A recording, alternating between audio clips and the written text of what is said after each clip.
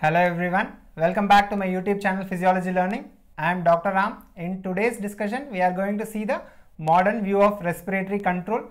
I would advise all of you to watch the neural control of regulation first and then come back to this lecture. In this lecture, there are some upgradations and recent studies which have changed the view of respiratory control, especially the neural part. Let's see what are the new changes. So basically, we are going to see the DRG and VRG, that is our dorsal respiratory group and ventral respiratory group, and their individual divisions which we did not see previously, and the present role of pons in respiratory control, as well as something called a central pattern generator. Now the concept of respiratory control is given by this central pattern generator, which is beautifully given by a model, that is emergent property model. We are going to cover the lecture under these topics. Now coming to the DRG and VRG neurons. First, let's try to understand the DRG. What was our DRG? DRG was dorsal group of neurons. So obviously the location of DRG is in the dorsal medulla. And what is the major component of it? It is located in the nucleus tractus solitarius. Then what is the dominant activity? We knew that the dominant activity of DRG is inspiration, that is inspiratory group of neurons. Then what are the inputs to it? The inputs to it are the cranial nerve 9 as well as 10. Then from this DRG, what is the major output? Obviously it has to go to the respiratory muscles, especially the inspiratory muscles. So through the premotor neuron, it goes to the primary muscles of inspiration. Now coming to a very important point, that is it is giving interneurons to the VRG. This is very important because we saw VRG does not normally function. Usually the inspiratory control is by the DRG and the expiratory is a passive process. But whenever there is an excess inspiratory drive, for example, a person is exercising. So what will happen is from this DRG, there is a spill of inspiratory signals to the VRG, telling the VRG that now more and more inspiration is going on. So you have to help in the expiratory process also. We have to fasten the expiratory process also. Otherwise, only inspiration will be fast and expiration will be slow, which is not good for us. Now coming to the VRG neurons. In VRG, there are three divisions. That is the rostral VRG, intermediate VRG, as well as the caudal VRG. That is the last part of VRG. This VRG is located between the dorsal and ventral surface of medulla. So what is the major component of rostral VRG? It has some nucleus called as nucleus retrofacialis and Bodzinger complex. What is its major function? Its major function is expiratory function. So this gives not only the neurons to the back to the DRG, but also it gives the neurons to the caudal respiratory group of VRG also. So coming to the intermediate group has our pre-Bodzinger complex.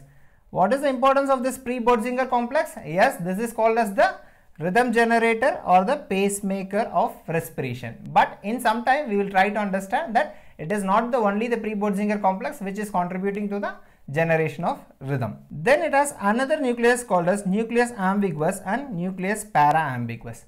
What is the overall function of this region? The overall function of this region is inspiratory control. So it sends impulse via the motor neurons to the accessory muscles of inspiration. Now we can understand it is taking help of both the primary muscles as well as the accessory muscles, because it takes up these conditions in case of exercise where the person needs more and more energy to breathe faster.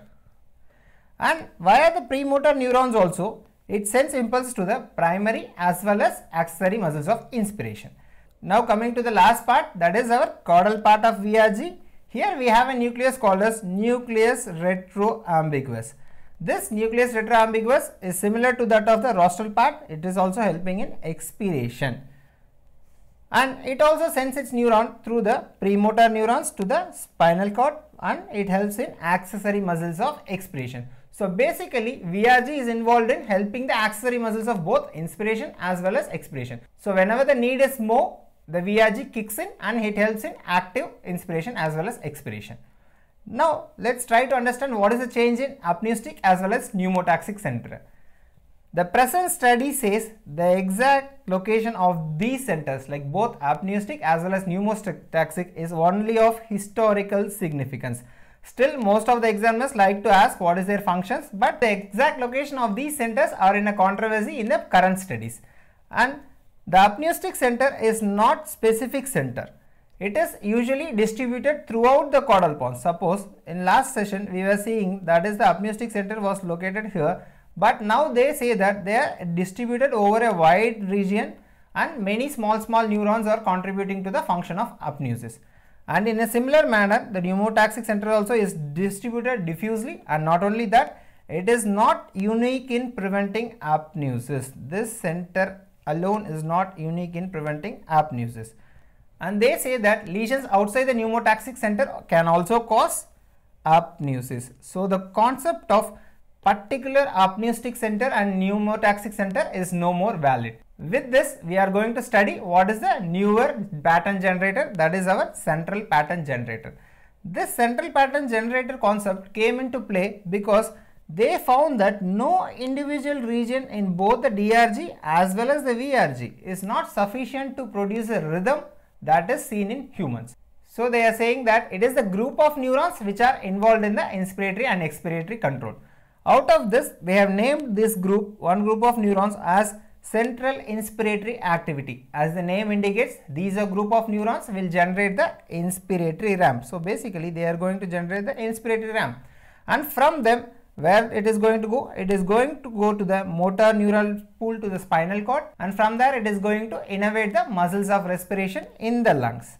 Now what will happen is they will send their vagal efferents to a particular place called as integrator neuron. What is this integrator neuron? This integrator neuron will integrate information from everywhere and control the inspiratory ramps. How does it control? Basically, they are going to take impulses from the cortical cells, that is the cortical region of the brain, and NPBM. This is nucleus parabrachialis medialis. It is nothing but our older pneumotaxic center and medullary inhibitory neurons. From all these places, it will take input, and finally they will converge to a place called inspiratory off switch. The name itself is there, inspiratory off switch. So this can switch off the inspiration. So basically the inspiratory rhythm that is generated by the central inspiratory activity can be switched off, but this should be considered from all these regions. So that is the central pattern generator, or which is commonly called as emergent property model. So I would advise all the MBBS students to mention this central pattern generator in the neural control of regulation, or when the regulation of respiration is asked. This will give a good impact on your marks. I hope it's clear. Thank you for listening. We'll see in the next video. Thank you.